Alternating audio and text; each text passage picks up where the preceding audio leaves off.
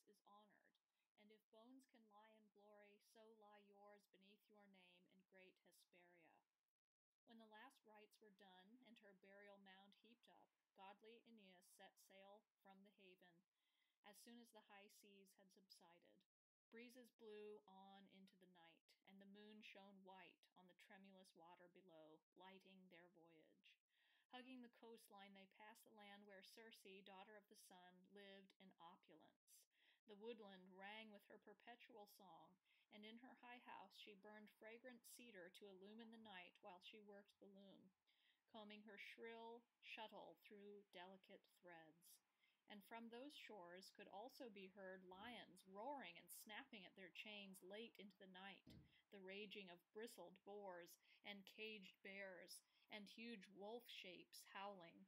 All these were men whom Circe had cruelly drugged and clad in the hides and faces of beasts. But Neptune, to save the good Trojans from these monstrous transformations, kept them from landing on those deadly shores, filling their sails with wind and bearing them past the seething shoals and out of danger.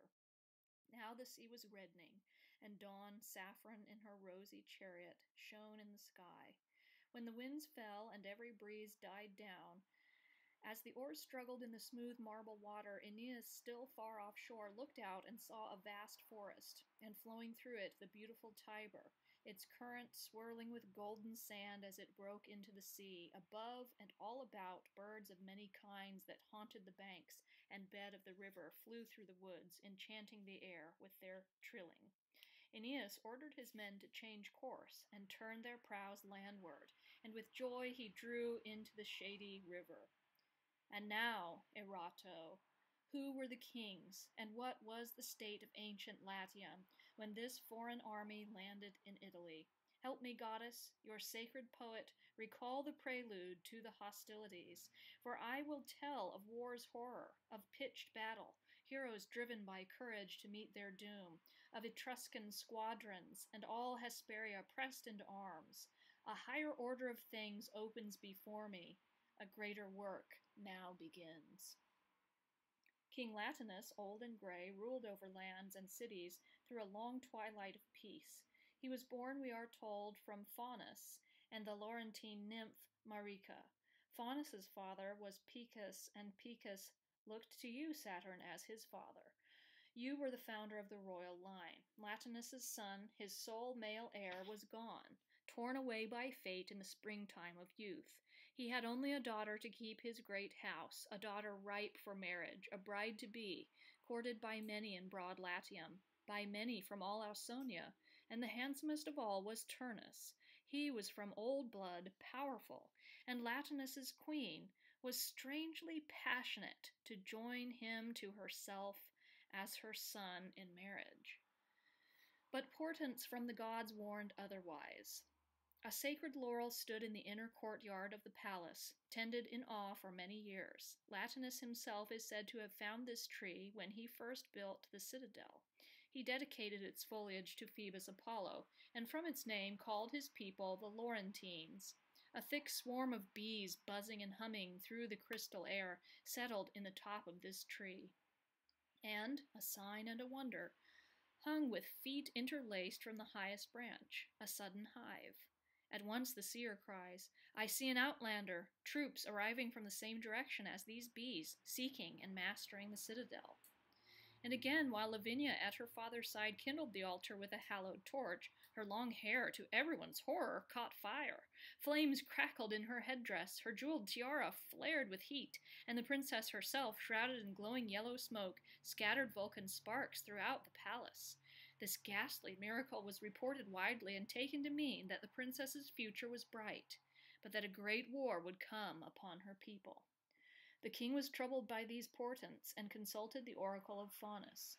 His prophetic father, the Vatic grove beneath high Albunia, a great forest that echoes with the sound of a sacred spring, and breathes mephitic vapors from its shadows. The people of Italy and all Onotria came to consult this oracle in time of doubt. It is here the priest brings his offerings, and when he is lain down to sleep, upon the fleeces of slaughtered sheep, In the still of the night he sees many phantoms flitting about in strange ways, hears many voices, converses with the gods, and speaks to Acheron in Avernus's depths. Father Latinus came to consult this oracle. He slaughtered 100 yearling sheep in ritual order and lay himself down cushioned by their holy fleece, their woolly fleece. Suddenly, a voice came from deep within the grove. Seek not, my son, to marry your daughter into a Latin family. Trust not a wedding already prepared. A stranger will come to be your son-in-law. His blood will exalt our name to the stars. And his children's children will see the world turn under their feet, and their rule will stretch over all that the sun looks down upon from sea to shining sea. Thus the response of Father Faunus, his warning given in the dead of night. And Latinus did not keep it a secret. Rumor took flight, and had already spread the news through all the cities of Ausonia, when the men of Laomedon's Troy were mooring their ships to the Tiber's grassy banks. Aeneas and his captains and fair Aeolus reclined in the shade of a towering tree, and spread out a feast on the grass below. Heaping fruits of the field, Jupiter himself gave them this notion, on wheat, flat bread, to supplement the meal. When they had eaten everything else, their appetites drove them to break the scored, fateful rounds into sections, and sink their teeth into the crusty bread. We're so hungry, we're even eating our tables. Aeolus said this in jest, and said no more, but Aeneas heard it as the first sign that their trials were ending. Awestruck, he seized upon his son's words and cried, "Hail to the promised land and faithful gods of Troy! Here is our home. This is our country. My father Anchises foretold this to me. I remember it now, one of the fate's secrets. When you are born, my son, to shores unknown, and hunger compels you to eat your tables, then, in your weariness, hope for a home. Build your first houses there, roof them well with your own hands, and bank them with mounds. This was that hunger, the final stretch of all our misfortunes. Come then, be happy. With the sun's first light, we will explore these lands, find out who lives here, locate their city. We will fan out from the harbor. For now, though, pour libations to Jove, pray to Anchises, and set the wine again on the tables." Aeneas spoke, and wreathed his temples with leaves. Then he prayed to the place's indwelling spirit, and to earth first of the gods, and to nymphs and rivers yet unknown, then to night and night's wheeling constellations, to Jove of Ida and the Phrygian mother, and his two parents, one in heaven, one in Erebus below.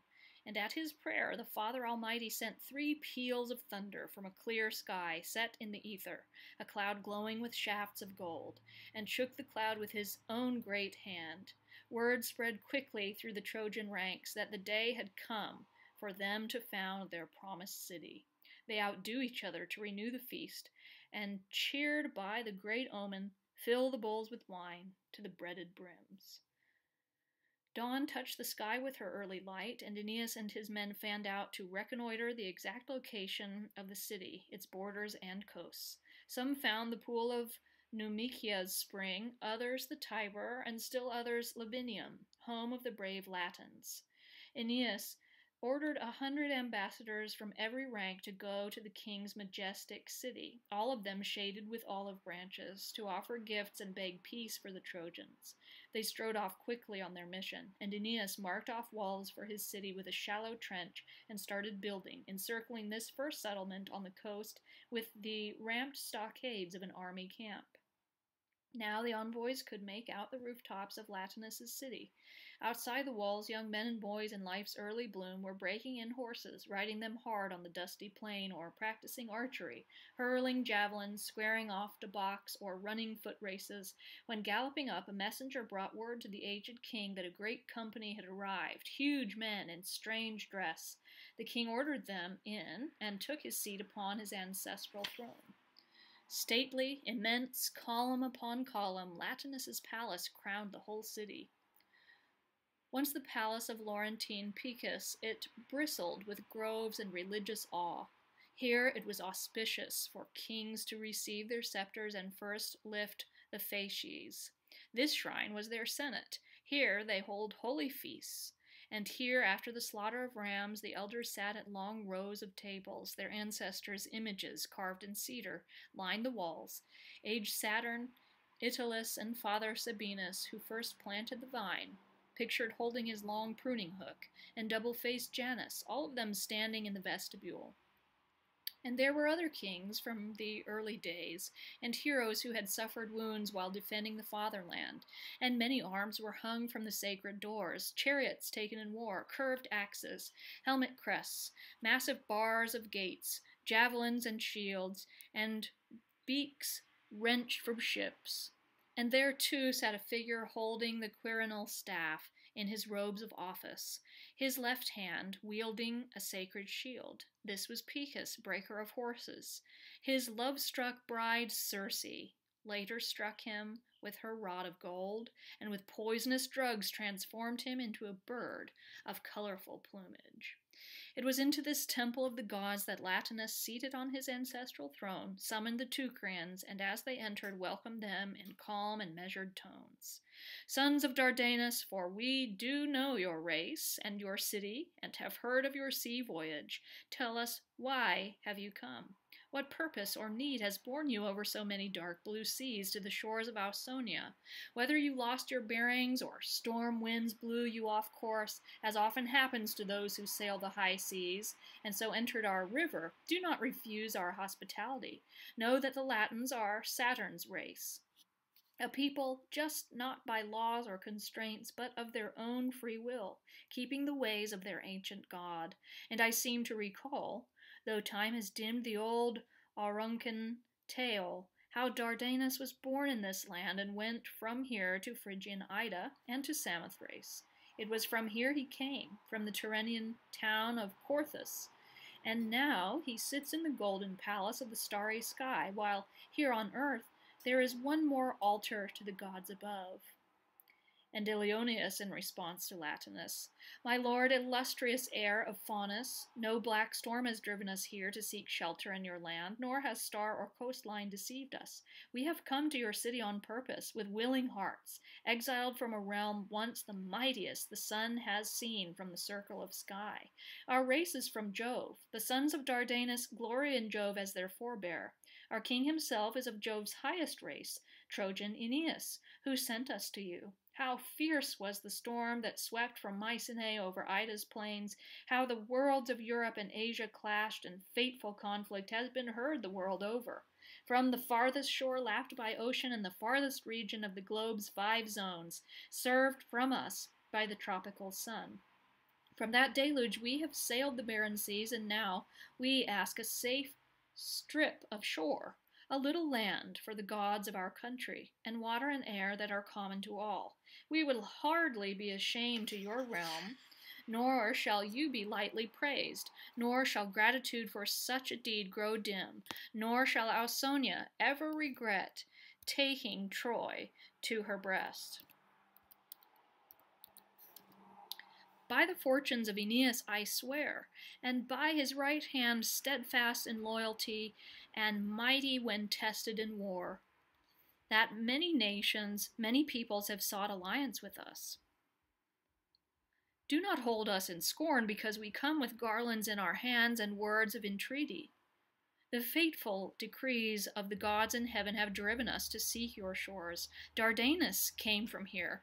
Apollo calls us back and urges us on to Tuscan Tiber and Numicia's sacred springs. Further, Aeneas offered to you these tokens of our former fortune, rescued from Troy as it burned. With this gold his father Anchises poured libation at the altars. These Priam bore when he decreed laws to the nations, scepter, sacred tiara, and royal robes that were the work of the women of Troy. Ilioneus finished, and at his words Latinus held his face downward, reflecting deeply. It was not Priam's embroidered purple robes or his scepter that moved the king. His thoughts were on his daughter and her marriage as he brooded over Faunus's ancient oracle. This, he thought, must be the foreigner whom the fates have destined to be my son in marriage and to share my power equally. His descendants will excel in virtue and rule the world with might. At last, in joy, he spoke. May the gods favor what we enter upon in their own prophecy. You shall have what you ask for, Trojan, and I do not spurn your gifts. While Latinus is king, you shall not lack rich fields or the wealth you had at Ilium. However, if Aeneas is eager for this alliance, let him come himself, and not shrink from friendly eyes. My condition for peace is that I have touched your master's hand. Now take this message back to your lord. Tell him I have a daughter, whom oracles from my ancestral shrine and countless signs from heaven do not allow me to marry to any of our race. It is Latium's destiny that a son-in-law will come from foreign shores, and that his blood will exalt us to the stars. It is my belief that he is the chosen one, and if I augur true, it is my desire. And the old king picked out horses from the 300 in his stable and ordered them to be led forth, one for each of the Teucrians, horses swift of foot and caparisoned with embroidered purple. Golden chains hung below their chests, their saddle cloths were gold, and gold the bits they champed. For absent Aeneas he chose a chariot and a matched pair of fire-breathing horses, reared by Circe, daughter of the sun, who had stolen one of her father's stallions and mated it with a mortal mare. And so Aeneas's men rode back to him high on the mounts, bearing gifts and words of peace from Latinus. But now Jupiter's ferocious wife was returning from Argos, striding the level air, when she saw from afar, all the way from Sicilian Pacinus, Aeneas, his spirits high, with all his people. They were already building a city. At home on the land, their ships empty. She stopped in mid-air, pierced with grief, and shaking her head, poured forth these words. Ah, hated race! Phrygian fates at odds with mine! Couldn't they have died on the Sigean plain? Defeated? Couldn't they have endured defeat? Didn't burning Troy cremate these men? No! They found a way through fire and foe. My divinity must be wearing thin, or I have grown content, my wrath appeased. Not exactly. When they were thrown out of their country, I persecuted the outcasts all over the deep blue sea. All the powers of sea and sky have been used against them. But what did the Syrtes get me? Or Scylla, or gaping Charybdis? They have found shelter in Tiber's long-sought channel, safe from the sea, and safe from me. Mars could destroy the giant Lapith race. The father of the gods sacrificed Calydon to Diana's wrath. But what did the Lapiths or Calydon do to deserve such punishment? But I, Jove's great consort, who have left nothing undared, have tried every trick and turn, am bested by Aeneas. But if my powers are not great enough, why should I hesitate to seek help from any source whatever? If I cannot sway heaven, I will awaken hell. I concede Aeneas the rule of Latium, and Lavinia is his bride by iron fate. But to draw it out and delay the issue, that I may do, and destroy both nations. Their people's lives will be the price for father and son-in-law to form a union. Trojan and Rutulian blood will be your dowry, bride of Aeneas, and Bellona your matron of honor. It was not only Hecuba who conceived a firebrand and gave birth to nuptial flames. Venus's own child is a second Paris, a funeral torch for new Troy. With these words, Juno descended to earth, a terrifying presence, and called forth Alecto from the home of the dread goddess in the shadows below, gruesome Alecto, whose heart is set on war and wrath, intrigues and crime. She is hateful even to Pluto, who sired her, hateful to her Tartarian sisters. So many shapes she assumes, so cruel her face is, so vile the black vipers that sprout from her scalp. Juno inflamed her with words such as these. Daughter of night, grant me a favor, a special service that will preserve my honor. Prevent Aeneas from winning over Latinus through marriage or from invading Italy. You are able to make like-minded brothers arm for battle, to overturn homes with hate, to bring lash and funeral torch to the earth. You have 1,000 names, 1,000 ways to cause harm. Ransack your teeming heart. Shatter the peace. Sow the seeds of war. Make each man want to grip a weapon, demand one, and seize one all in one breath. And so, Alecto, venomous as any Gorgon, makes for Latinus's place in Latium, and occupies the still threshold of Amata. The queen was inside, seething with a woman's fury at the Teucrians' coming, and sick at heart over Turnus's marriage.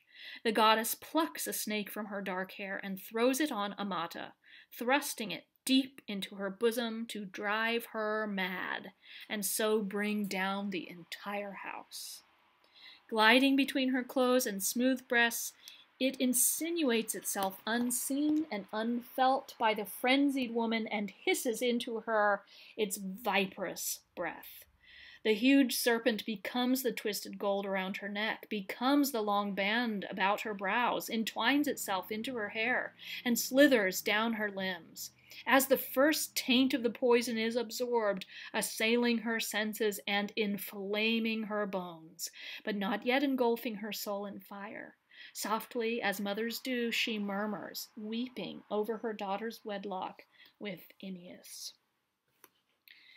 Will you give Lavinia to Teucrian exiles, you, her father? Have you no pity left for your daughter or yourself? No pity for her mother, whom this traitor will desert, with the first north wind sailing away with our girl as plunder? Wasn't this how Paris entered Lacedaemon and bore off Helen to Ilium? What of your solemn promise? What of your old love for your own? What of your hand so often pledged to Turnus, your kinsman? If it has been decided that we need a son-in-law of foreign stock, if the words of your father Faunus are so important, then I maintain that every land not under our rule is a foreign land, and the gods agree. Turnus himself, if you trace his lineage, is descended from Inachus and Acrisius, with roots in Mycenae, the heart of Greece. Amata's words had no effect on Latinus. When she saw her husband standing against her, and when the venom had infected her deeply, pulsing through her veins, the ill-starred queen was swept away by monstrous horrors and raged in her frenzy all through the city. A top kept spinning by a twisted cord as boys intent on their game drive it along in great loops through an empty courtyard, will whip around curve after curve as the throng of entranced children hovers above it, mesmerized by the whirling boxwood toy.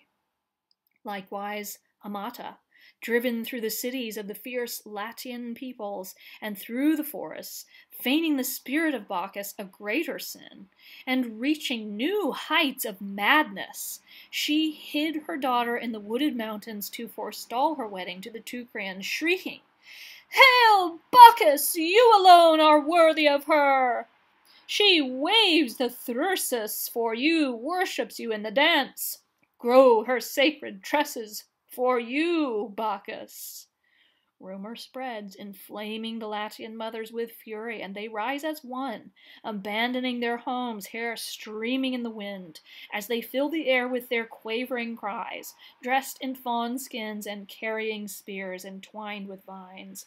The frenzied queen lifts up a blazing torch of pine and sings a wedding song for her daughter and Turnus, rolling her bloodshot eyes and suddenly shouting, "Hear me, mothers of Latium, wherever you are, if your hearts are still loyal to unhappy Amata, if you still care about her and a mother's rights, unbind your hair with me and celebrate the revels." Such was the queen, driven by Alecto with Bacchic goads through the haunts of wild beasts. Such was the queen. When the dark goddess thought she had put a fine enough edge on the first shafts of frenzy, and had undone Latinus and all his house, she flew on dusky wings to the walls of the bold Rutulian city. The story is told that Danae, driven ashore by the strong south wind, built this city with her Acrisian settlers. Ardea it was called, and the great name remains, but the place is desolate now. Midnight, and Turnus was asleep in his high palace. Alecto sloughed off her fiend's body and changed herself into an old woman. She creased her brow, made her hair white, and bound it with wool and an olive chaplet. She was Calliope now, aged priestess of the temple of Juno, and with these words she offered herself to the young hero's eyes. Turnus, will you allow all your work to be washed away and the scepter handed to these Dardanian settlers? The king denies you the bride you won with your blood, and a stranger is sought as heir to your throne. Go ahead, face danger unrewarded, you fool. Smash Teucrian, Tuscan ranks, shield the Latins with peace. Saturn's almighty daughter in person told me to tell you this while you lay abed, in the still of the night. Up then, smile, arm your lads, march them through the gates into the fields, and burn the painted Phrygian ships lying at anchor in our beautiful river. Heaven commands it. And unless King Latinus honors his word and gives you your bride, let him feel the full force of Turnus as foe. And Turnus, mocking the seer, so a fleet has entered the Tiber's mouth, and you think I don't know? Don't invent a crisis for my benefit. Queen Juno does not forget me. Old age has rotted your mind, and deludes your prophetic soul with false alarms. See to the gods' temples and statues. War is the work of the men who wage it. Alecto's hair spread out in fiery points, and as Turnus spoke, a sudden spasm seized his limbs. He stared in horror at the Furies' hissing snakes in the face that loomed before him. Her eyes rolled in flame as she pushed him back. Turnus stumbled, tried to say more, but the Fury pulled a pair of snakes from her hair, cracked her whip, and spoke again from her rabid lips. Behold me, mind rotted with old age, prophetic soul deluded with false alarms. Look on this. I come from the dread sisters, and in my hand I bear war and death.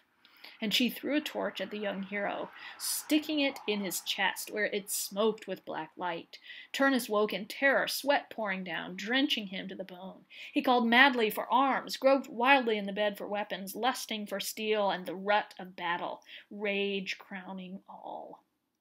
A fire crackling under a bronze cauldron heats the water until it seethes and bubbles, unable to contain itself, and a cloud of dark steam rises into the air, and so Turnus, peace be damned, ordered his captains to march on Latinus. His battle cry rang out, "For Italy, drive the enemy out! Turnus is here, a match for Teucrians and Latins alike." And he called on the gods to witness his vows. The Rutulians outdid each other in the call to arms, stirred by Turnus's good looks, his high lineage, and his prowess in battle, second to none. While Turnus seethed the Rutulians' hearts, Alecto was flying on shadowy wings to the Trojan camp, surveying the region with new wiles in mind. There on the shore, Aeolus was hunting with horses, nets, and a pack of dogs. The dark goddess threw the hounds into a sudden frenzy and touched their nostrils with a familiar scent that sent them off in pursuit of a stag. This was the first cause of war in the countryside. There was a stag of surpassing beauty with towering antlers that had been torn from its mother's breast and raised by Tyrrhus and his children.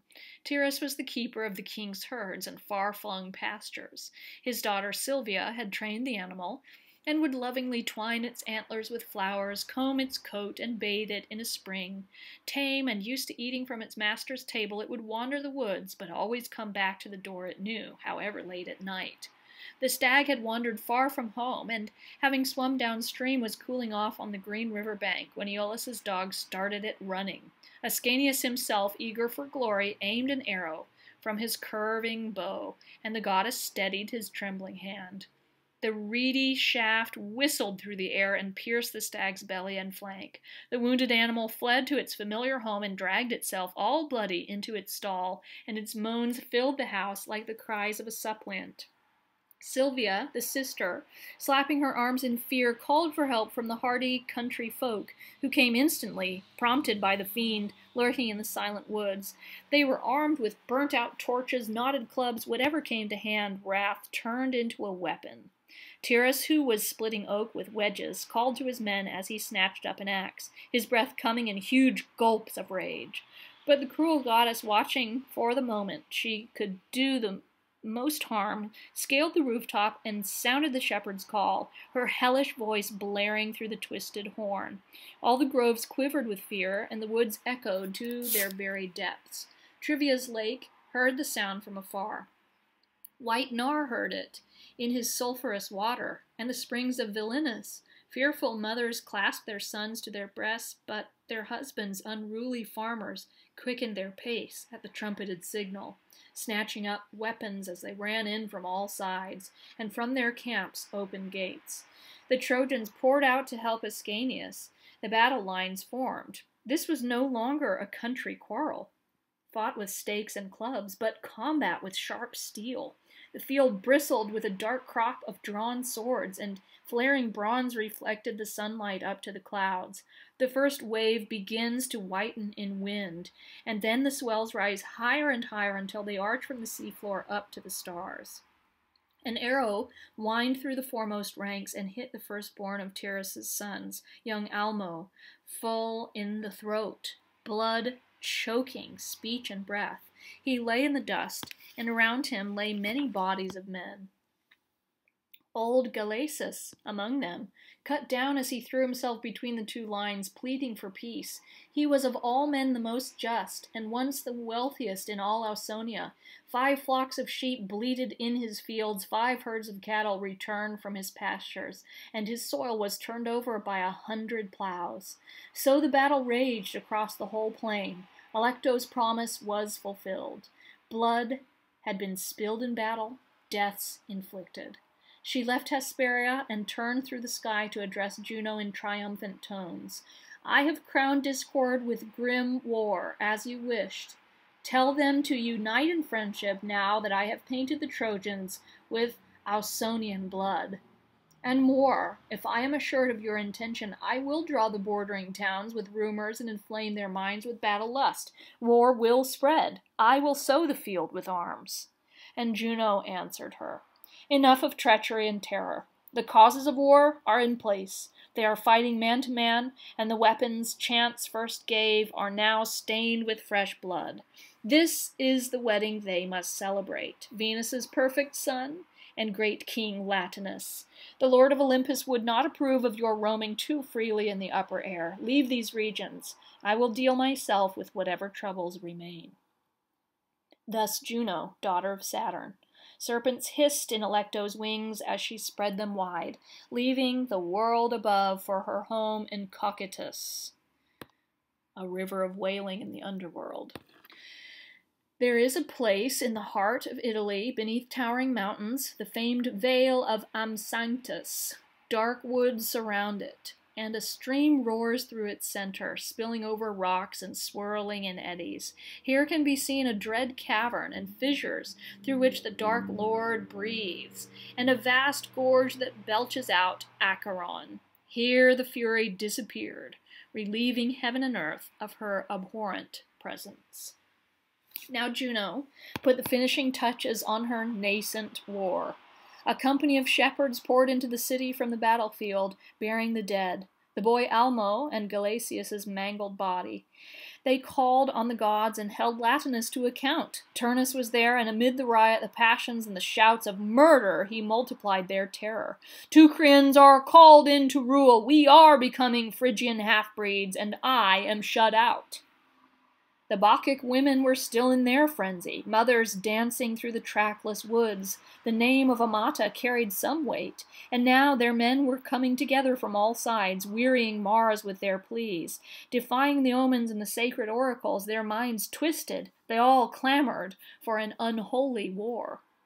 Latinus's palace was soon besieged by an ugly crowd. He stood as a cliff stands on an ocean shore, motionless as a cliff in the crashing ocean. Its sheer bulk holds steady as the sea below howls and roars in the foaming crags, and it flings back the seaweed that strikes its face. But when he saw that he was powerless to change their blind resolve, that all was going as cruel Juno wished, old Latinus called the gods and the empty air to witness. We are being broken by fate, swept away by the storm. You will pay for this in sorrow with your sacrilegious blood. You, Turnus, you will suffer punishment severe. Too late will you supplicate the gods with vows. As for me, my rest is won, but at the gate of the harbor I am robbed of a happy death. Saying no more, Latinus shut himself in the palace and dropped the reins of power. There was a custom in ancient Latium, held sacred later by the Alban cities, and now by Rome most high. Whenever Mars is first roused, be it the Getae or Arabs or Hyrcanians, against whom they prepare to bring the tears of war, or to march on India, pursue the dawn, and reclaim their eagles from the Parthians. There are twin gates of war, so men call them, sanctified by faith and fear of Mars, held shut by 100 bronze bolts, and the eternal strength of iron. Janus, their guardian, never leaves the threshold. Here, when the fathers declare war, the consul, wearing quirinal robes and a toga with cabine cincture, unbars the grating doors and calls forth war. The rest of the army then takes up the war cry, and brass horns blare in hoarse accord. Latinus was charged to declare war on Aeneas, and in just this way and open the grim gates. But the old man would not touch them, recoiling from such service, and hid himself in shadows. It was the queen of the gods, gliding down from the sky, who with her own hand pushed the hesitant doors on their turning hinges, and burst open the iron-bound gates of war. Now all Ausonia was in burning motion. Some were starting to cross the plain on foot, others rode out furiously on war horses, raising clouds of dust. All lusted for weapons. You could see men burnishing shields, polishing spears, and whetting axes on stones, glad to bear standards and hear the trumpets call. 5 great cities started to forge new weapons: mighty Atina, high Tibur, and Ardea, Crustumeri, and turreted Antimne. They molded helmets, framed shields in wicker, hammered bronze into breastplates, and crafted smooth greaves of pliant silver. They beat their plowshares into swords and re-tempered the swords of their fathers. The trumpet sounds, the password goes around, signaling war.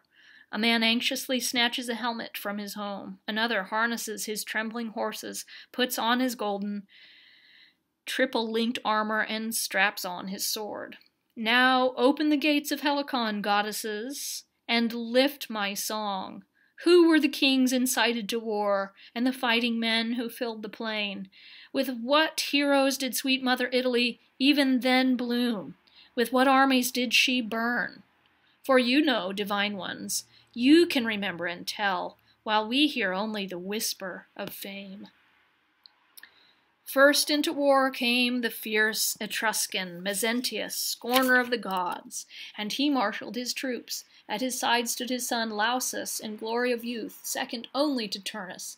Lausus, breaker of horses, led into battle 1,000 men from Agilla's town, who followed him in vain, a son worthy of a father better than Mezentius. Next came Aventinus, handsome son of handsome Hercules, his chariot and prize-winning horses on parade in the fields of glory, and on his shield his father's insignia, 100 serpents surrounding the Hydra. The priestess Rhea gave birth to him in the Aventines woods, bringing him secretly into the world of light, a woman who lay with a god. Hercules, having slain Geryon, had just arrived at the Laurentian fields and was watering his Iberian cattle in the Tuscan stream. Aventinus's men bore javelins and great battle pikes, while he himself marched on foot, a huge lion's skin swinging from his shoulders, its white teeth crowning his head. This was how Aventinus would enter the hall, an unnerving sight, bristling with the cloak of Hercules. Next, the twins Catullus and Chorus, brave Argives, came from Tibur, named after their brother Tiburtus. They worked their way to the front lines through a forest of weapons, like cloud-born centaurs racing down a mountain, leaving Homol or snowy Orthus behind, the woods parting before them as they crashed through the thickets. There, too, was Cacalus, Praeneste's founder, the king, as every age has believed, born to Vulcan among rustic herds and found on the hearth. With him marches a vast militia drafted in the field, warriors from steep Praeneste, from the farms of Juno who guards the Gabi, from the cool Ainio and Hernica's rocks, and men whom you feed, rich Anagnia, and you, Amesinus. Not all of these have weapons or shields or clanging chariots. Most of them fight by slinging lead pellets. Some carry 2 spears and wear wolfskin helmets. Their left foot is bare, the right protected by a rawhide boot. Messapus, breaker of horses, son of Neptune, whom none may lay low with fire or steel, calls to battle sedentary tribes, troops long idle, and once again grips a sword himself. These are men of Fesenium and of Aquae Felici, from Soractes heights and the fields of Flaccinia near Simonus's lake and the groves of Capena. They all marched to the beat and chanted praise to their king. Snowy swans, high in the misty air, on their way back from feeding, issue melodious cries from their outstretched throats, and the sounds echoes from the Asian wetlands far below. No one would think that bronze troops were massing here, but that vast clouds of raucous birds were pressing toward shore. Next comes Clausus, of old Sabine blood, leading a great army, and equal in stature to a great army himself, ancestor of the Claudian clans that spread through Latium, after Rome was given in part to the Sabines. With him marched Amiternum's troops and the ancient Quirites, the whole band of Aretrum and of olive-bearing Matusca, citizens of Nomentum and the inhabitants of the Rosian country around Velini, and those who live on the cliffs of Tetrica and Mount Severus, in Casperia and Foruli, and by the river Himela, those who drink the Tiber and Fabaris, those sent from cold Nursia, Ortine troops, the Latin peoples, and those whom Alia, name of ill omen, parts with its waters. Multitudinous as the foaming waves that roll on the Libyan Sea, when Orion sinks into the wintry water, or as dense as wheat scorched by the sun in Hermus's plain, or in the golden field of Lycia. Shields clang, earth trembles under tramping feet. Next, Halesus, son of Agamemnon, Troy's nemesis, yokes horses to his chariot, leading 1,000 warlike tribes in Turnus's cause, men who hoe the wine-rich Massic country, men whom their Auruncan fathers sent from the high hills and the Sidicine plains, men from Callus and the Volturnus' shallows, marching alongside tough Saticulans and Oscan bands. They were armed with smooth javelins, their shafts entwined with throwing thongs. Shields protected their left sides. Their sickled swords were for close combat. Nor will you, O Balus, pass by unsung. The nymph Sebethus bore you to Telon when he was king of Teleboan, Capre, and already old. But not content with his ancestral fields, his son even then extended his rule over the Sarastrians and Sarnus Valley. Rufre, Batulam, and Kelemna's fields where men throw spears in Teuton style, and all those under the walls of Abella, rich in apples. Their headgear is made from cork, but their shields flash bronze, and bronze flash their swords. Mountainous Nurse sent you also to war, noble Euphens, a good man with a spear, and from a tough breed of men, raised on Aequia's rocky soil, and inured to hard days of hunting in the woods. They work the land in arms, and all their joy is to bear away spoils and live on plunder. Archippus, lord of Maruvians, sent a priest to war, helmet wreathed in olive, Umbro most brave, who could charm to sleep vipers and hydras with their venomous breath and cure their bites, but he could not heal the bites inflicted by Dardanian spears, nor did his entrancements or herbs culled on Marcian hills aid him with his wounds. For you wept, Angetia's grove, for you the glassy wave of Fucinus, for you the clear lakes. Virbius too went to war, Hippolytus's beautiful son, sent forth by his mother, Aricia. He had grown up in Egeria on the marshy shores where Diana's altar stands rich in sacrifice. Hippolytus had been undone by his stepmother's wiles and paid the price to his father in blood, ripped apart by his own frightened horses. But he was called back to heaven's air under the stars by the healer's herbs and Diana's love. Then the Almighty, vexed that a mortal should rise from the shades to the light of life, blasted the healer, son of Phoebus, to the waters of Styx. But Diana in mercy hid Hippolytus and sent him away to the nymph Egeria and her sacred grove to live out his days there in the woods of Italy, alone and unknown under the name of Virbius. This is why horses are banned from Diana's temples and groves. Panicked by a sea monster, they strewed youth and chariot along the shore. Still his son was pushing his fiery stallions along the plain, driving his chariot to war. In the foremost ranks moved Turnus himself, incomparable, sword in hand, head crowned with a plumed helmet bearing a chimera that breathed from her jaws Aeneid fire. Flames all the more fierce, the more blood is shed. On his polished shield Io, horns uplifted, an emblem blazoned in gold. Io, covered in bristles, already a heifer, with Argus, her warden and her father, Inachus, pouring his stream from a figured urn. A cloud of foot soldiers followed him, and shielded columns crowned the plain. Argive troops and Auruncan platoons, Rutulians and veteran Sicanians, lines of Sarcanians and Libycians, with painted shields, tillers of your glades, O Tiber, and the sacred shore of Numicius, farmers from the Rutulian hills and Circe's ridge, whose fields are ruled by Jupiter, Anxur, and by Feronia.